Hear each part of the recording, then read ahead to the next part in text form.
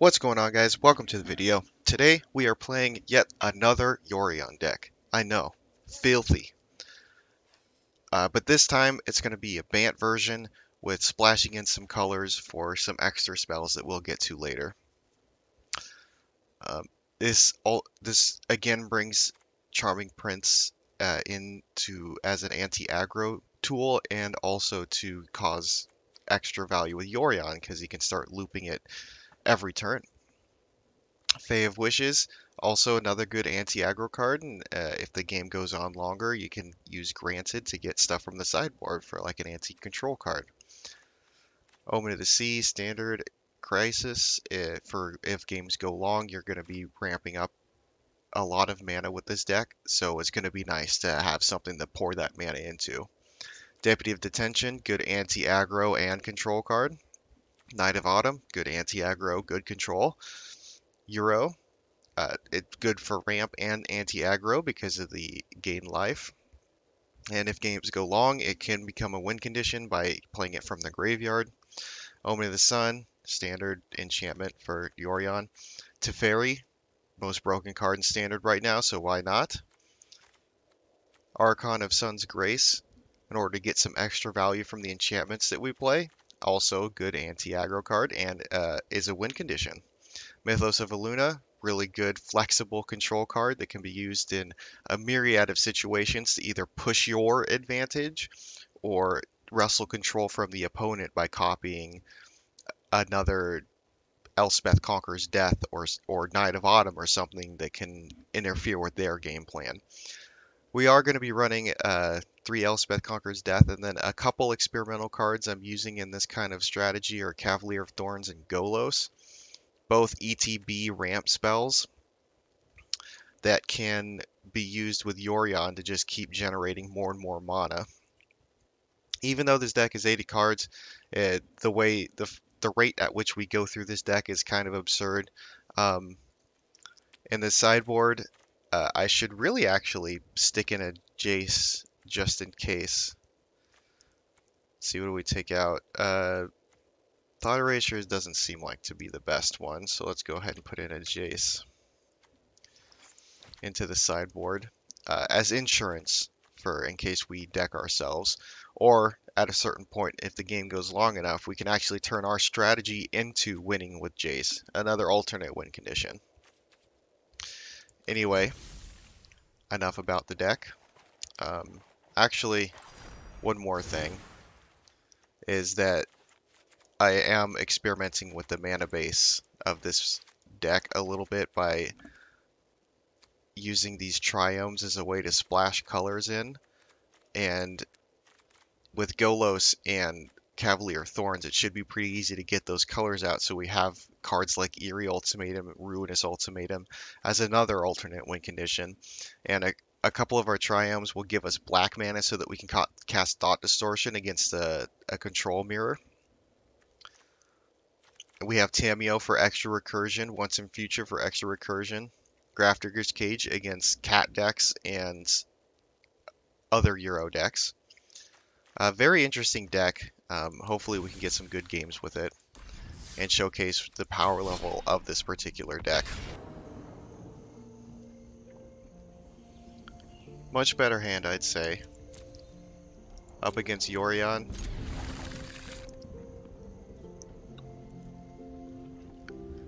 Looks like turn 1 Fabled Passage for blue. Or white, yeah. For white, then turn 2 Triome into either Deputy or Teferi, depending on what we need. Let's go ahead and get that Plains out.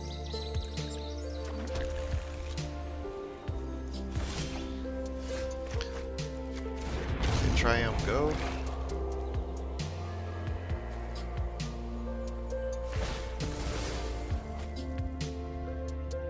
Turn 2, they are unlikely to play anything substantial, so it looks like we're going to be playing Tef into an open board. I actually like the Knight of Autumn aggro play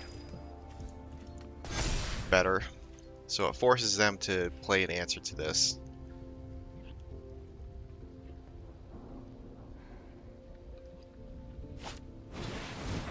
Glass casket is okay.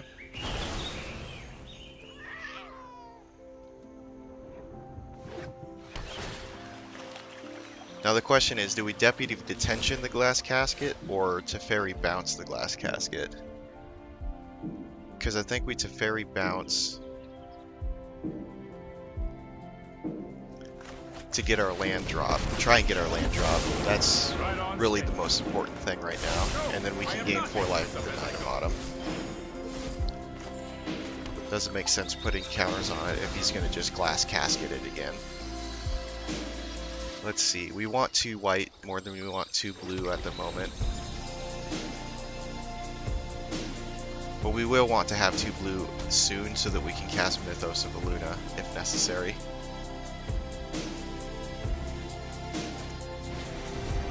Interesting. Are we looking at some sort of blue-white combo control?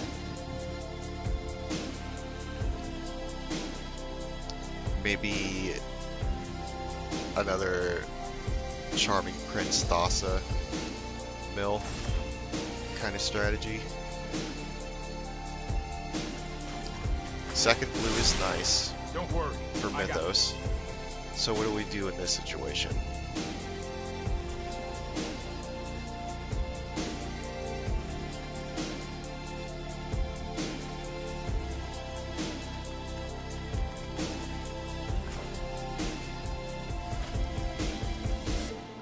I think we try and fetch something from the sideboard.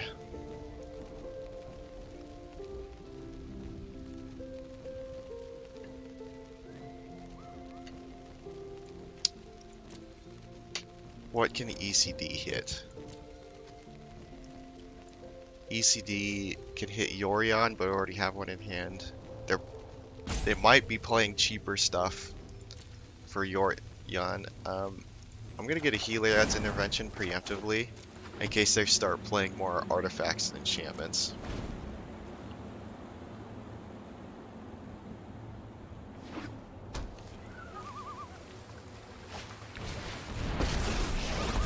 Tef, okay, we can ECD that. Here we go. And they won't be able to counter it because of Teferi.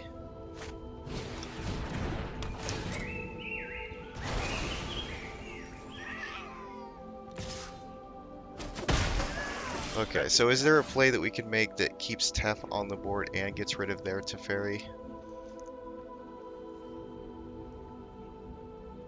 Because we don't want to open them up for counter spells. I know they're going to start going hard for them so that they can get him off the board so they can counter spell.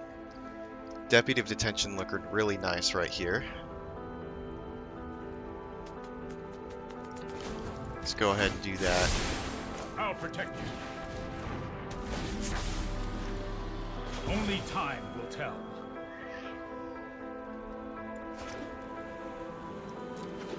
And then we can Heliod's Intervention at instant speed if we need to destroy their glass casket, which gives us an Autumn, which we can destroy another artifact or enchantment.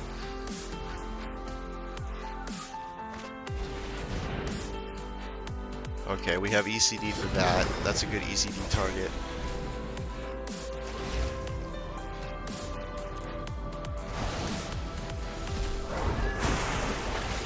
And then if they keep playing more things that ECD will be useful for, we can just copy it with Mythos.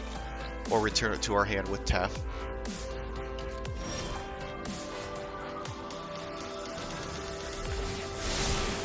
I've got time. Let's go ahead and exile this Thassa. And say go.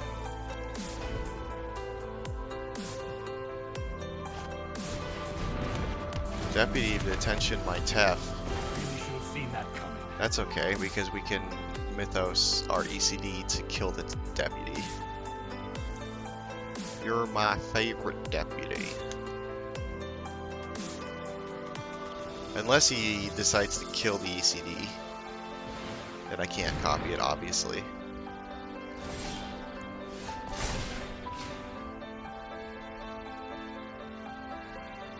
Okay, so it's looking like he's wanting to Yorion.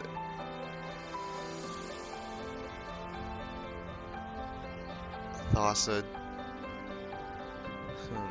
and Glass Casket so that it would take my Deputy. Which means I really do want to kill that Glass Casket this turn. But I also want to kill Deputy of Detention. If I send Glass Casket back to their hand, they won't be able to play Casket and Yorion to be able to get that shenanigans going. So let's go ahead and do that.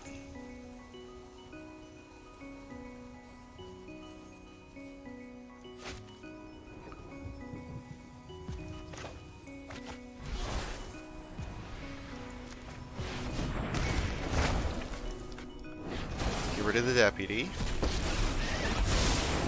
Trust me, you'll thank me later. Turn Casket. Oh, I've done hero things before. Krasis is nice. I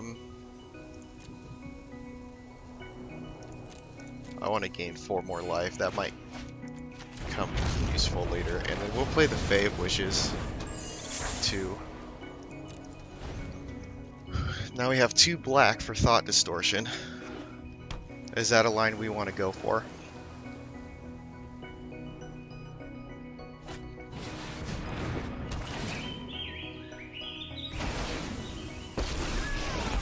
Okay, what are you going to do with that Tef?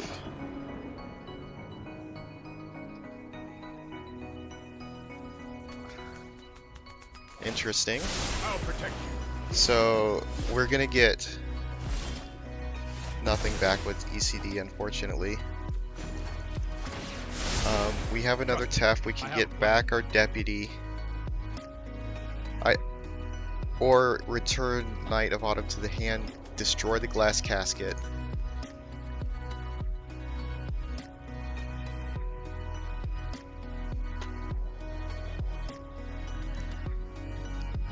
And then Deputy to Tef again.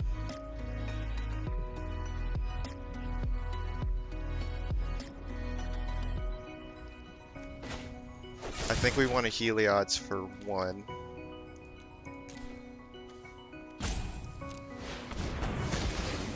And then we can play Uro. This is hardly my worst defeat. Wait, that was a mistake. I should have killed the Tef with the Fae of Wishes. And then we could use Deputy for something else. At instant speed with Heliod's intervention. So that would have been a much better play. Now we have 3 black.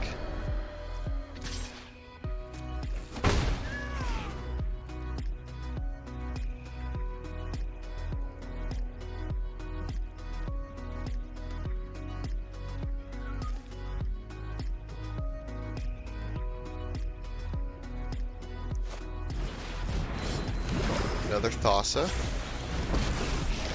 Another Teferi. This isn't a fight you can win.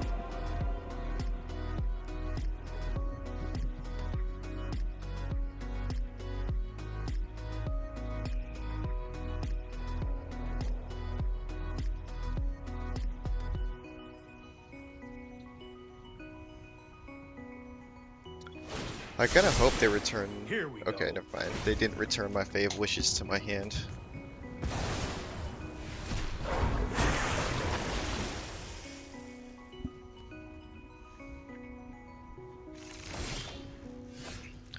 Okay, what does Krasis do here?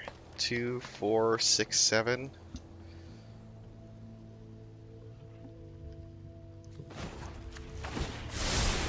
I've got it. Returning Deputy to my hand and then playing it again. Gets rid of a Tef.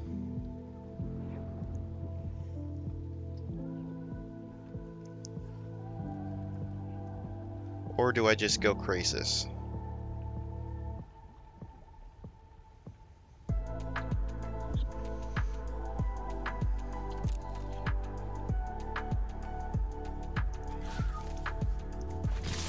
Let's put him underneath bounce range and then do Krasis.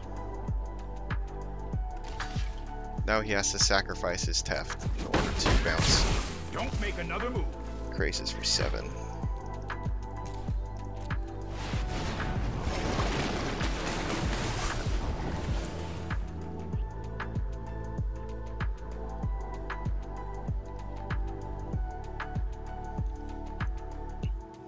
Let's see, things that could annoy us. Another glass casket on the Krasis would be annoying. Still don't have a good Yorion for them. Do they have Banishing Light? Do they have another ECD? What does the opponent do here? Respectable.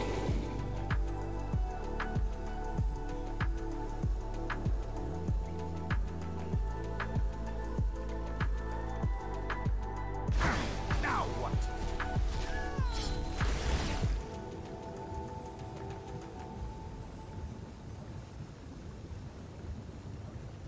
It's not going to do anything. I appreciate them trying this kind of stuff out, though. Or what's effective and what isn't. Thos is an interesting blink card, but I don't think it has a place in a Yorion deck, in my own personal opinion.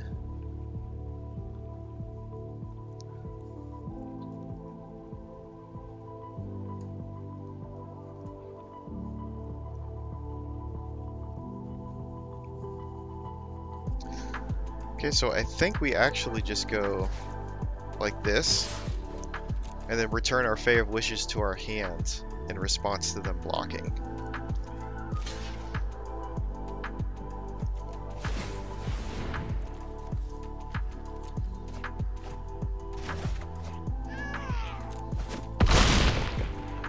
Suppose that's how it was meant to happen.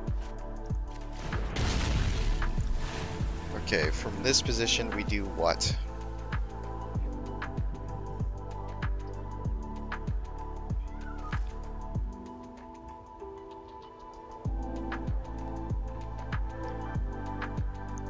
I'm almost certain they have counter spells. Should we just resign our Tef to death? I don't think so. We can Krasis for 5. No, I am not making this up as I go. They have enough to tap a creature anyway. I think we're probably going to lose our Tef, so we need to make sure that we have something as a backup. We can cast Eerie Ultimatum.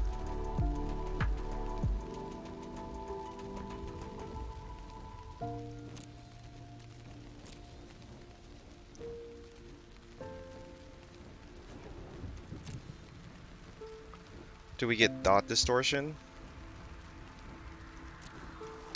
No, let's just go for Eerie Ultimatum. Yorion usually doesn't play counter spells, so I don't think we have to worry about it. But you never know. Blue-white Yorion has a lot more room for counter spells, probably.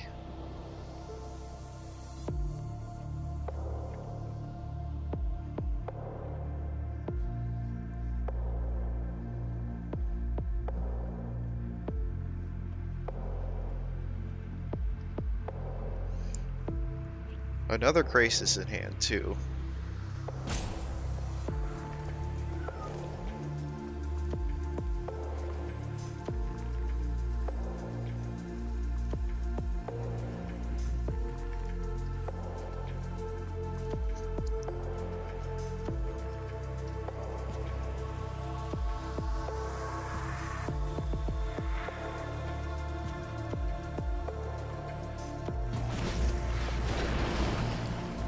Okay, gonna tap it down so I can't block and I will lose the tap. We will meet again. Good thing is that I can play Tef and Eerie Ultimatum. Pretty sure. Yeah. 2, 3, 2, 3, 4, 5, 6, 7. I need 3 white, blue, okay.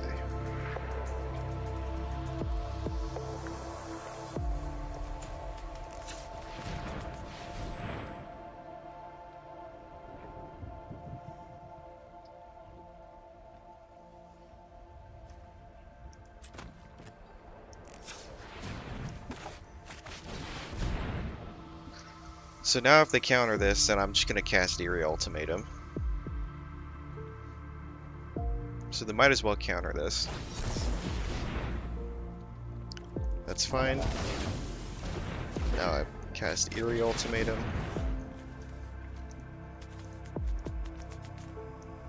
Get back literally everything.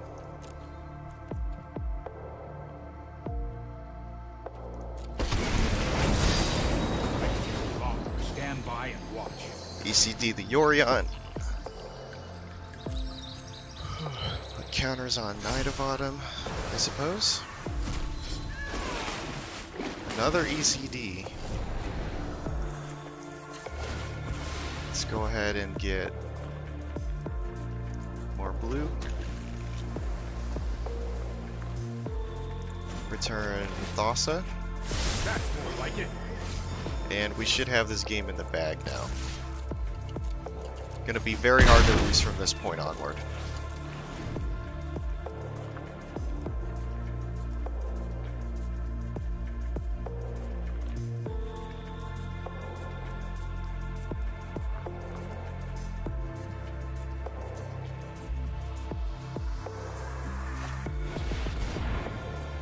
Weak Garbage, no big deal.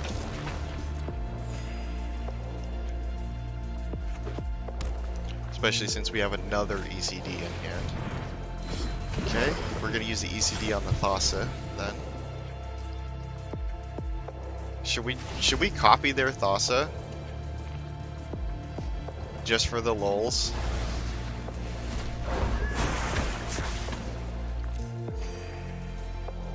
Copy their Thassa and then destroy it? Or yeah, let's just do Archons. Might be a bad idea. We can copy it and destroy it. Yeah. Too much value for us.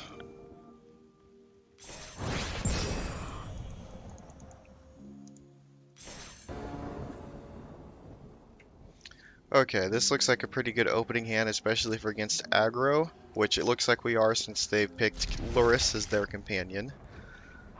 I'm not sure what the use is for picking Luris as a companion at this point, but no, we'll take it.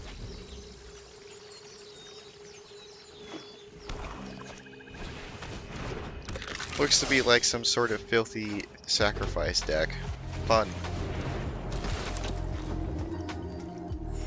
Let's start gaining life quickly so that we can counteract their little damage over time effects. The more life we gain, the better this game will be. Okay, I expected as much, but good thing we have Fae of Wishes as backup.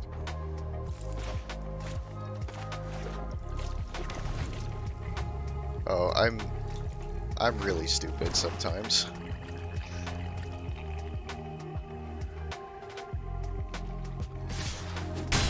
No bueno. I can't believe I just did that.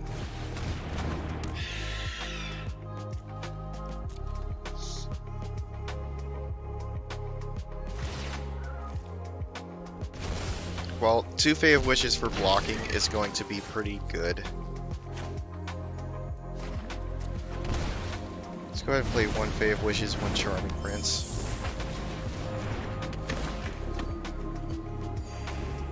Hopefully we can get a land drop next turn so we can play a 3/3 Krasis.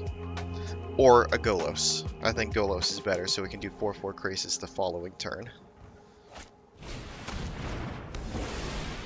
Man, they just really hate Charming Prince. Oh my goodness.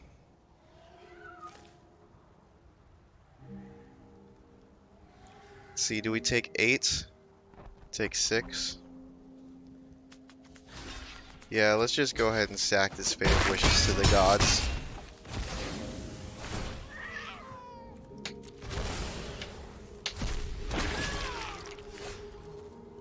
A tap land, not the most ideal. Let's go ahead and try another Fae of Wishes. We can live 1 more turn, but will it be enough?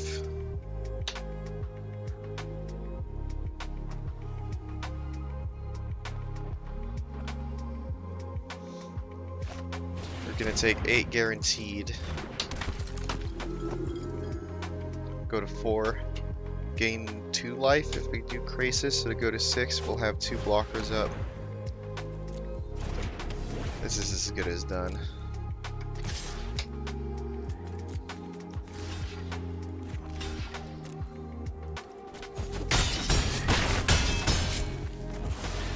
What are some things we can do to counter this style of play? Deputy Detention would have been nice.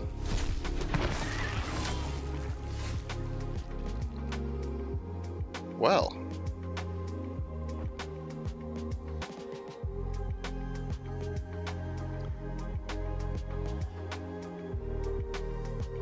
It's still gonna, we're still gonna lose anyway, even if we play it.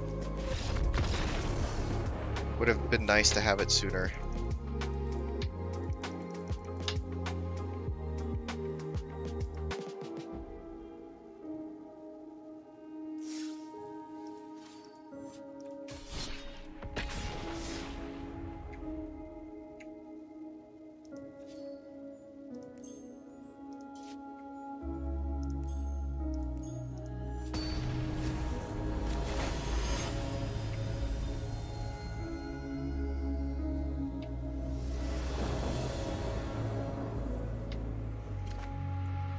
Okay, pretty decent opening hand. They go first, but I think we can make this work.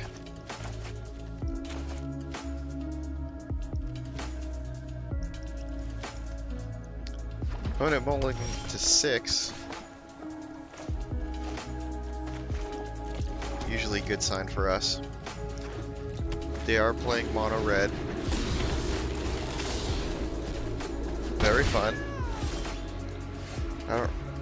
This deck isn't really built for if they go wide. I should probably put some sweepers in here.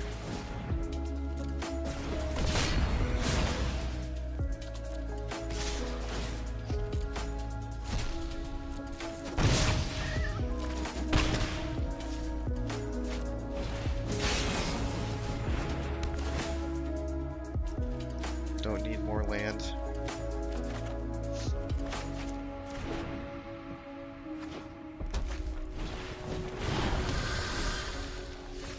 Cool, more land. Thanks, game. Guess our only plan here is to try and slow them down as much as possible. Life gain from the prince is nice, but we really need more answers to stuff like Annex and Torbran. This is hardly my worst defeat.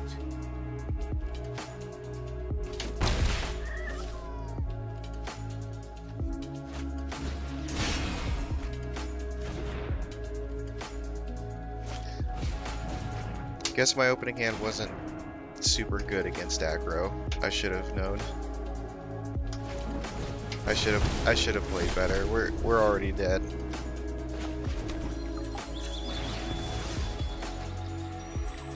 But you never know. We'll go ahead and play this one out. Because next turn we still won't be able to get a Cavalier of Thorns.